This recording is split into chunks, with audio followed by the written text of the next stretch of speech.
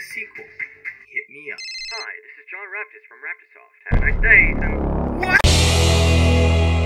Any good sequel builds upon the already established work and improves it with additional new features. This could be brand new items, abilities, locations, and characters, while still maintaining the core elements of the original work. With 14 years of time between the original and the sequel, Raptisoft had plenty of time to revive this classic from 2005 and freshen it up for present-day enjoyment. Since the first installment of figuring out what was so special about this work, my interaction with the game and its creator has been rather fascinating. I got an email from John Raptis himself saying how much he enjoyed my video about his game and how it made him happy that someone noticed all the little details that no one in his game studio thought it would be worth the time to integrate. I also got an ad-free version of Chuzzle 2 simply because I made a positive video about his original game. Due to a series of unfortunate events, however, I could not retrieve the original email, but what I could obtain was an email I sent while I was first researching his work, which wasn't from Mr. Raptis, but rather a member of his product and support team called Kevin, who informed me about a beta test that was currently running at that time. This was the initial instance of me discovering that I could join an open beta to one of my favorite childhood games. I jumped at this opportunity. Oh shoot.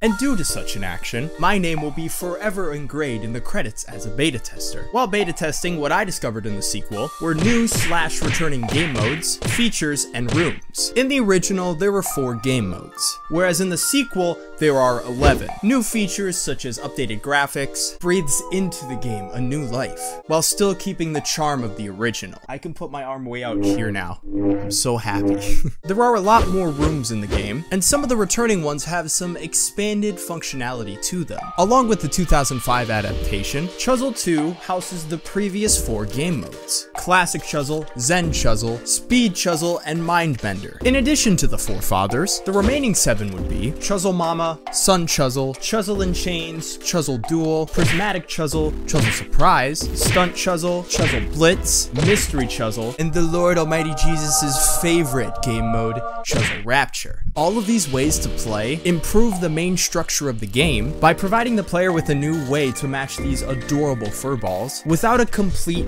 overhaul to the game mechanics. Chuzzle Mama is usually the first game mode. Once loaded up, near the top, a new game feature has been integrated. This integration would be colored eggs, and your goal in this mode is to match the colors to crack the eggs. But if you make a match and it doesn't match any of the colored eggs, or you've already cracked an egg, they don't get added to any of the eggs. Next is Sun Chuzzle. Your goal is to make the board gold by matching chuzzles. If you make a match where no spaces are made gold, those chuzzles go to the lock bar. Once you cannot make any more matches due to the amount of locks on the board, you lose. Stunt Chuzzle, where you perform stunts by matching chuzzles. Although Stunt Chuzzle does sound better than Pattern Chuzzle, the stunts are basically just certain patterns you have to make. This one is the most unique game mode, not only because it's reminiscent of Mindbender, but instead of matching the entire board to the graph above, you get to match just a few patterns. While Stunt Chuzzle is the most intriguing one, the one that I've found the most fun playing is Chuzzle Duel. In this mode, you face off against the CPU.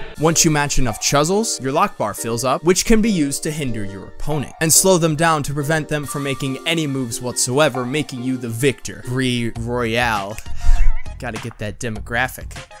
Fortnite. Although I'd find this mode more enjoyable if it had online capabilities, so that way I could play either with a friend of mine or just a random on the internet, I did have fun nonetheless. There are also some simpler game modes to try, such as Chuzzle in Chains, where you unlock all the locked chuzzles. Prismatic Chuzzle, where the goal is to match the rainbow chuzzles. Chuzzle Blitz, a race against time. Chuzzle Rapture, attempting to move the chosen chuzzle from the board. And Chuzzle Surprise, where you open prize bubbles to reveal chuzzles. In addition to the act of revealing, rooms are another feature that they've built on.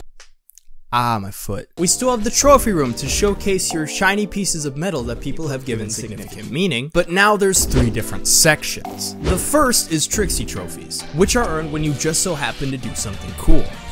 Unlike me, because I am not cool, look at me. Do you see what I'm doing right now? Like simultaneously pop chuzzles all the way across the board, popping 3 groups of chuzzles at once, or causing a 6-step match cascade. I can barely say that, dear goodness. Next are the challenge trophies, which are similar to the Trixie trophies, except these are earned in specific game modes instead of just general accomplishments. Last are the dedication trophies, for when you sell your soul to Chuzzle 2 because you have no life, which rewards you for either popping, breaking out, or exploding a certain amount of Chuzzles, filling up a certain amount of bottles, getting to a certain level, or filling up the entire rainbow in Zen Chuzzle. Besides the trophy room, which we're already familiar with, there's 3 others. The puzzle room, the bonus room, and the Chuzzletarium. These 3 are some brand new additions, and each one has its own specific feature to improve the game's enjoyability. When gameplay is occurring, one may find a few puzzle pieces to traverse towards. Once collected, it is then added to one of several boards in the puzzle room. After switching to the puzzle room, you can then move around the piece, and if another piece seems to fit, it will attach if it's correct. Over time, if one gathers enough pieces, you may very well find a path to unlocking one of the original game modes straight on the main menu. Another thing to open are mystery jars. I prefer the mystery box personally, but you know, jars are cool too, which could very well contain some items that you can use in the game. Or Chuzzles. Chuzzles, I think, are also available in the jars. I didn't write that down. And could be located in the bonus room. Here in this room, one can find items such as Lockbreaker or Insta-Win. Lockbreaker has the ability to smash any lock at any time during gameplay, and Insta-Win lets you win a Chuzzle game at any point in time. Last of all is the Chuzzletarium, where you can take care of your Chuzzle. Aw, look how cute he is. Oh, and actually spend the coins that you've earned on something. If you've ever taken care of a Webkins or a Puffle, which is basically the same thing as a Chuzzle, except Chuzzles... It's reminiscent on some other models where you can take care of pets. In here, you can purchase food, wallpapers, more stuff, microtransactions, and fun stuff. Ah yes, cause I would consider a jail cell as fun stuff. Oh boy. You may be asking yourself, why are you able to buy a jail cell? Well, it came to my attention, according to a commenter in my first installment, that there is a very ominous Chuzzle called Stinky, which is one of the many brand new and very specific features about this game. According to Madison, this very disturbing implication was about Stinky, stating how he always bullies the other Chuzzles when they're not playing with something, eats far more than other Chuzzles, and if he gets hungry or ravenous, you'll want to watch your other Chuzzles and do head counts. So, basically, Raptisoft implemented a new form of Chuzzle to simply make more of a challenge in the Chuzzletarium arena. This is definitely a different approach to a take care of some virtual creatures, that way you can kindly take a break from all the action, so that way you can just have fun petting a creature optional mode, which can be found in some games, kind of like in Sonic Adventure where you can take care of some chows in Chow Garden. My legs need to rest.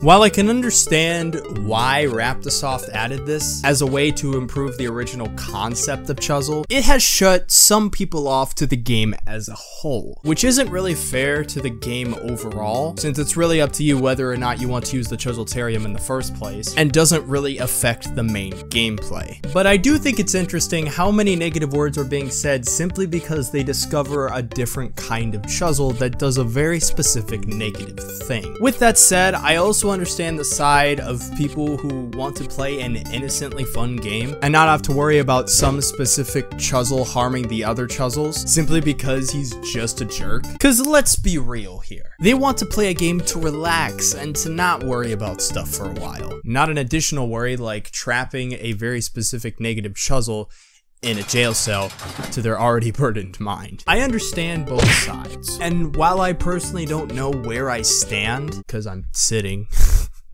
on my bed, I appreciate that Raptisoft tried something new, but I also think that Stinky really wasn't necessary, since the main gameplay is stressful enough, especially when you get to level 5 and have to restart because you died. Before I died, however, I was admiring the new features, which both relate to the appearance and the mechanics. Appearance-wise, this game is stunning, and takes what we previously knew as Chuzzle and increased the visual quality. Regarding the mechanics, while the main functionality is the same, the way new features are integrated improved the overall quality of the game regarding enjoyment, bringing a fresh capability of enhancement from the original game. Although that I'm aware that looks aren't everything, I do appreciate Raptisoft's successful attempt at improving the visual style of this fun, colorful, and energetic overall, making the sequel complement the original work from 2005. The updated graphics to the Chuzzles makes it look more textured, and the proportions of the eyes to the body enhances the cuteness, rather than looking like a furry sphere with googly eyes. The borders of the game are shinier than before, which gives the game a more polished look.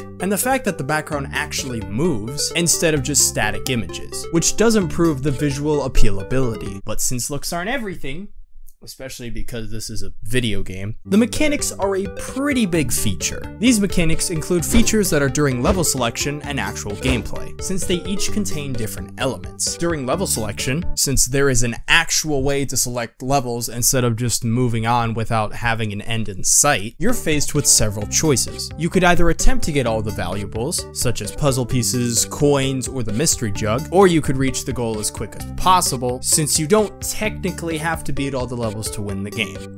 Man, that sounds familiar. Either one of these choices work, so it really depends on your playstyle and whether or not you're a completionist. On the level selection screen as well is an indication on how many lives you have. If you so happen to get 3 sad Chuzzles in a row, each by failing a level, you are now in the danger zone. In the danger zone, some of the Chuzzles on the board will start to become angsty teens and refuse to cooperate with you. My arm snapped, can you not? But if you don't win, you lose and have to start over. Well, this did happen to me on level 5 and I was a bit agitated. At least I didn't lose any of my puzzle pieces, cause that's reassuring. Even though this isn't anything major, I appreciate the attention to detail. I also appreciate that it's an app on my phone instead of my computer. Originally, I didn't have this stance, since my thought process was, oh, since the first one's on the computer, the second one should be too. Even though I used to think that, it makes perfect sense why they'd make the Switch. Not the Nintendo Switch, I mean like the action, not the gaming console. Since Chuzzle 1 was released in 2005, making it 14 years old, this was back before a time even before Apple announced their first iPhone, which was in 2007. So for the original game to be on the desktop made the most sense at the time, but since those 14 years, technology has advanced, which makes it more understandable why it's found on Google Play and not Steam. In 14 more years, when Chuzzle 3 comes out on VR, I'll be sure to download it. But for now, I appreciate the hard effort that John Raptis put in this passion project. Although a sequel wasn't necessary, it was well worth the time put into it by taking the original work and improving the quality, both with the visuals and with the gameplay mechanics. It still has the same charm that the original has, which I'm super glad about. And even though not everyone has this opinion, I'd say this was a very good example of a right way to make a sequel.